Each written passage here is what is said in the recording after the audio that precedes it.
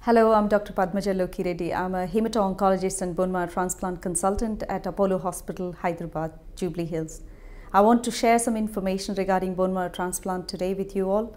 Bone marrow transplant is not an operation, first of all. It is a cure for many hematological and other conditions. The bone marrow transplant, the way we do it has improved over the last 10 years.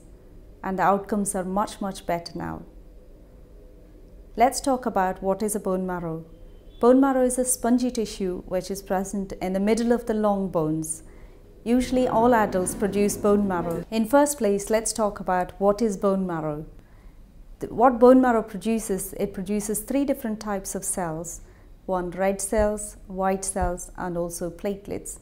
All 3 different cells have got different function. The red cells carry oxygen to different parts of the body, white cells help us to fight the infections, and platelet help us to prevent bleeding. So what happens when we do a bone marrow transplant? What are the conditions we need to do a bone marrow transplant? There are a lot of hematological malignancies like acute myeloid leukemia, acute lymphoid leukemias, or in some forms of chronic myeloid leukemias or bone marrow failure syndromes.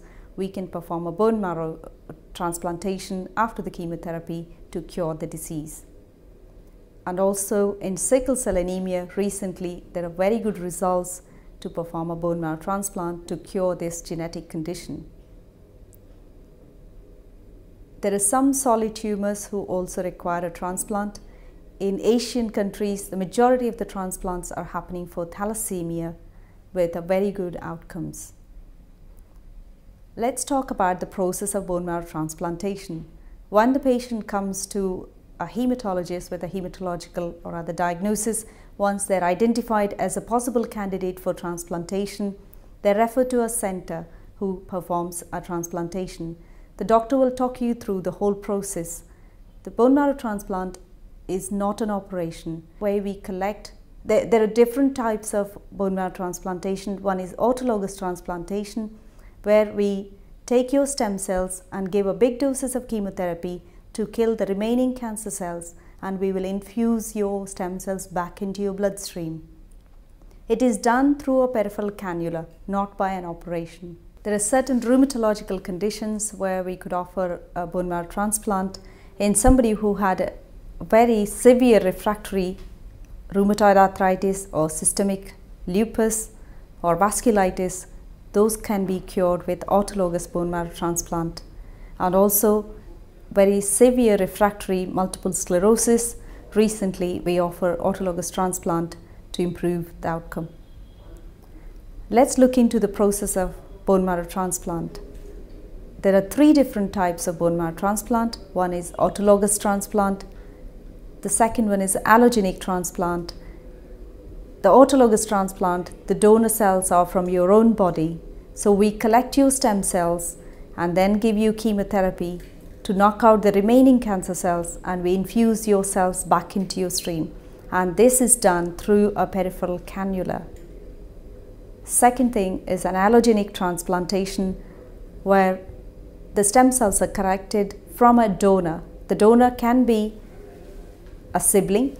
As we know, 1 in 4 there is a chance that sibling could be a full match, or it could be an unrelated donor. How do we choose a donor? When we choose a donor, we look for a matching, what we call as a HLA matching, a human leukocyte antigen matching. These HLA antigens are proteins which are present on surface of cells on all over the body. What these proteins, the body recognizes these cells as their own. If there is a different type of a HLA protein on a cell, the body tries to destroy it. So we would like to match the donor as close as possible to the recipient. Thanks to Johns Hopkins research, recently we are able to offer a half-match transplants, which could be from parents to children or children to parents, or it could be from a related brother or sister. as we only need half of the HLA to be a match.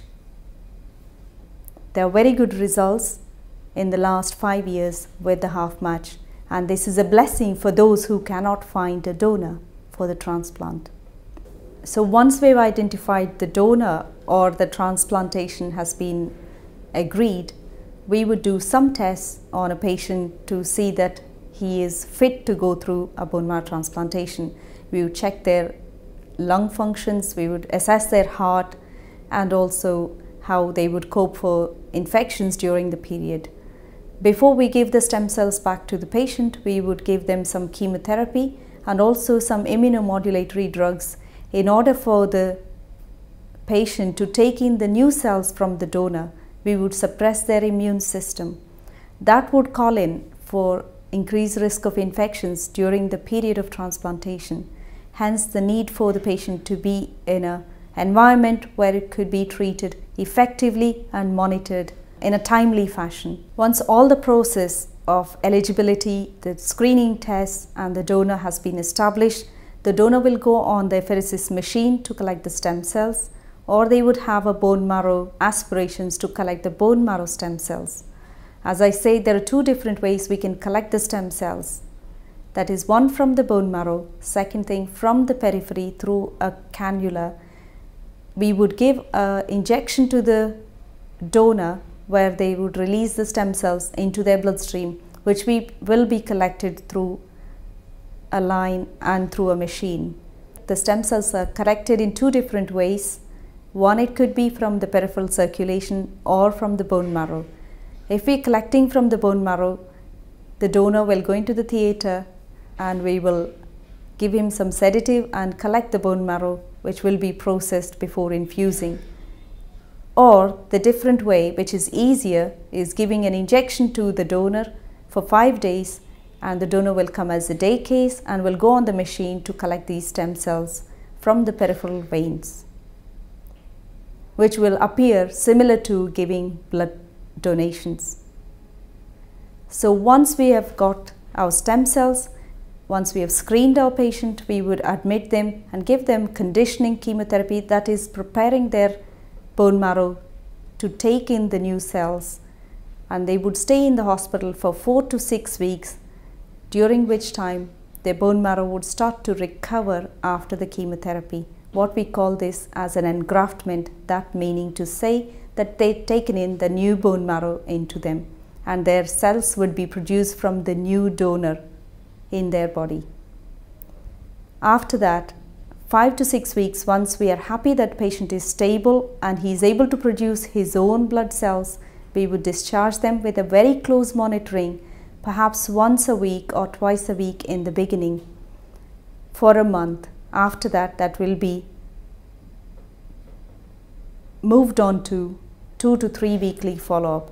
So all essence, bone marrow transplant, there would be an inpatient stay up to 4 to 6 weeks, which will vary depending upon the autologous transplant or allogenic transplant, and also a close follow-up for allogenic transplant up to 3 months. I would say the patient will get back to his normal life after 6 months, as after 3 months he would still feel a little bit tired, under the weather, which will take time to recover completely back to his self. During that period, we will be closely monitoring them for fungal infections and viral reactivations, and we would also check how much percentage of the donor they have taken in. There are specific tests we can do to find out how much percent of the donor is in them. We would aim to have 100% of the donor in them. If there is a reduction in the donor, there is a way of dealing with it by giving donor lymphocytes in order to increase the donor status in the patient to fight the diseases. Overall, I would like to say bone marrow transplantation is a complex and complicated procedure. It is not an operation. It would need a multidisciplinary team who are experienced in this specialty. And I would like to say, be aware of the stem cell fraud which is going on. Thank you very much.